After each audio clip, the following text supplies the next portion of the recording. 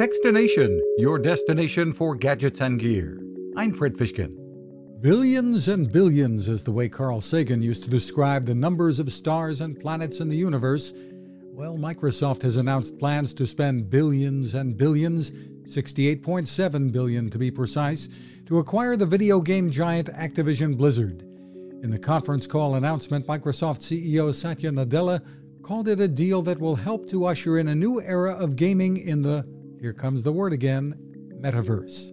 When we think about our vision for what a metaverse can be, we believe there won't be a single centralized metaverse.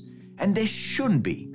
We need to support many metaverse platforms as well as a robust ecosystem of content, commerce, and applications. Will regulators go along with the planned purchase?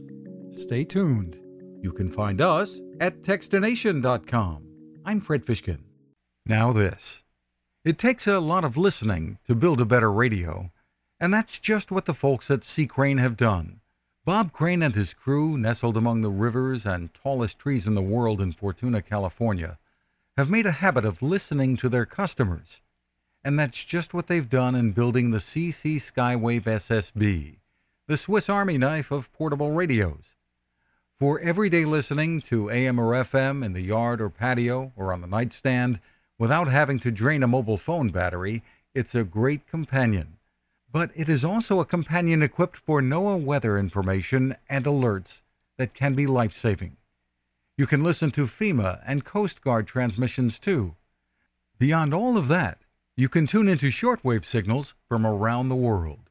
It's compact, easy to take with you, and built to last. The CC Skywave SSB. Click on the link at Techstination.com.